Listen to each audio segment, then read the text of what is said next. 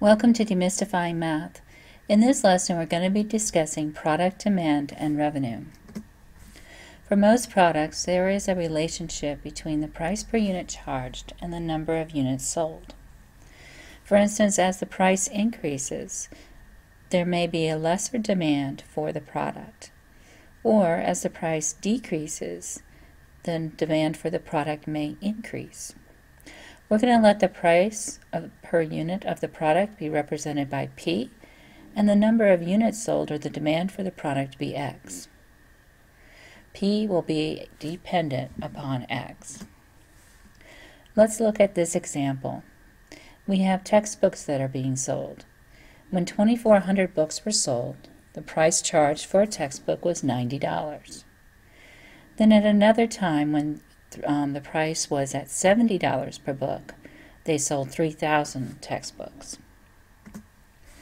Let's assume that there is a linear relationship between the number of units sold, X, and the price per unit, P. Since there is a linear relationship between our variables, we can plot the 2 points that we have in our situation and draw a straight line through those points. So if you look at the information that was given, we had 2,400 books that were sold at a price of $90 each. So that gave us the ordered pair 2,490. Then at $70, 3,000 were sold. So we have the ordered pair 3,000, 70. And we drew a straight line through those 2 points, because really all you need are 2 points to draw a line. Now notice that on the x-axis we have number of units sold, which is the demand for the product, and on the y-axis we have the price per unit. Okay, so let's find the slope for this linear equation. Using our two ordered pairs, we're going to use our slope formula. Normally your slope formula is y2 minus y1 over x2 minus x1, but in this case we're using p to represent the output value. Now remember that p represents price per unit, and x represents number of units. So when you're looking at your slope, your unit of measurement is price per unit per unit. Okay, so finding our slope, we're going to find the difference between our p values, 70 minus 90, and the difference between our x values, 3,000 minus 2,400. So we have negative 20 over 600, or in lowest terms, negative 1/30. So what that tells us is that for every dollar decrease in price, an additional 30 units are being demanded. Okay, now let's find our equation. So we have two ordered pairs and we have the slope. So we're going to use the point slope formula to find the equation for the line. So again, I'm replacing y with p. So we have p minus p1 times equals the slope times x minus x1. So plugging in for m, we have negative 1/30, and I'm using the ordered pair of 2,400 and 90. So 2,400 is my x value and 90 is my y value. Then I just need to isolate p. So I'm going to distribute the negative 1/30. So distributing negative 1/30 to x, of course we get negative 1/30 x, and then negative 1/30 times negative 2,400 gives us 80. Then all you have to do is bring the 90 over to the other side. So the equation for this line is negative 1 over 30x plus 170. Well, now it's in slope-intercept form, so you can see your slope of negative 1/30, and your intercept, or your y-intercept, is 170. If the y-intercept is 170, that means that when the price is at $170 per unit, the demand for the product is 0. Let's find the x-intercept. So remember, you're going to find an x-intercept when your output value is 0. So we're going to replace p with 0 and isolate x. So we're going to bring the negative 1/30 x over to the other side. So we have 1 over 30x is equal to 170, and just multiply both sides by 30. So you get x is 5,100 units. So that tells us that if the price per unit was 0, the demand would be 5,100 units.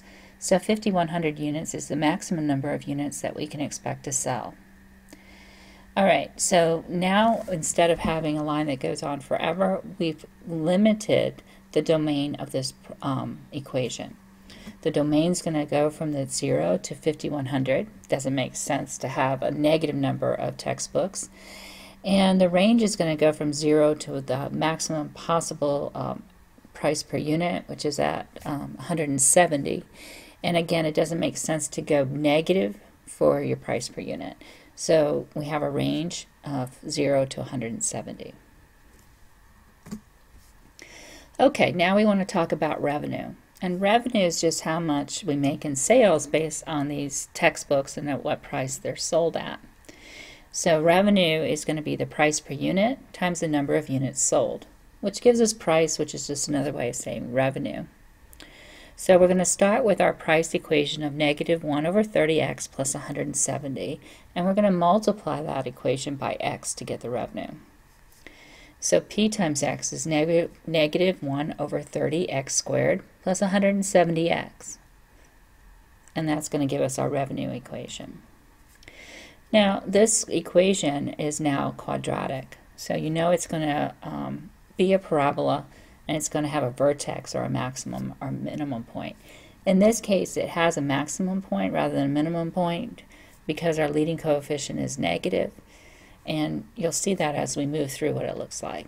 Okay, so what we're going to do is find our vertex, and you can always find the vertex of a parabola by using the formula x equals negative b over twice a.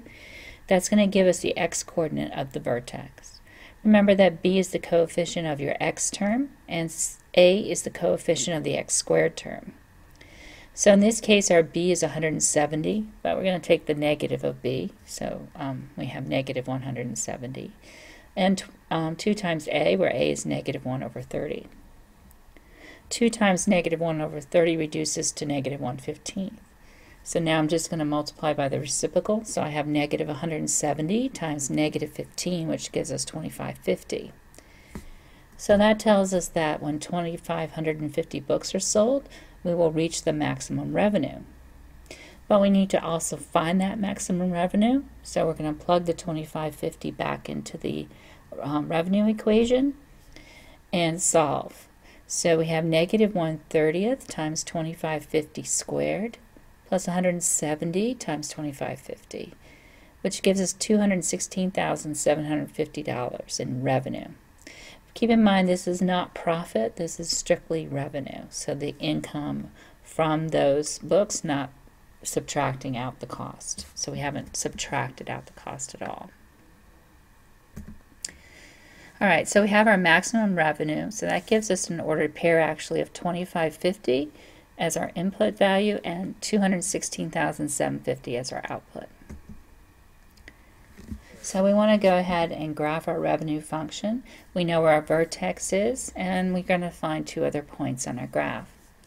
Well, since our demand function gave us a domain of 0 to 5,100, we really can't make it any wider than that for the revenue function because we're already restricted by that demand function. And you'll see what happens with the revenue function with those points as well. So let's plug in 0 into our function. And when we do, we get out 0. So that gives us an x-intercept on our graph. Then we have our vertex. And when I plug in the 5,100, I also got out 0. So those 2 endpoints that were on the demand function of the domain are also going to be the endpoints of the domain for the revenue function. So we're going to go ahead and graph that. So you can see that your revenue function is spanning from 0 to 5,100. Again, it doesn't make sense to go outside of quadrant 1 because you don't want to have a negative number of units sold or a negative revenue. So we're again restricting it to quadrant 1. So our domain is going to be from 0 to 5,100. Okay, and we also have our vertex plotted at the top up there so you can see how high the graph goes. And that means that the range for the revenue function is going to go from 0 to 216,750. Okay, now let's find the price that we should charge so that we get our maximum amount of revenue, which means that we want our demand to be 2550, or our X value to be 2550. So let's plug that into our price per unit equation and solve for P. So I get 85 is the price that we should charge for this product so that we can reach our maximum revenue.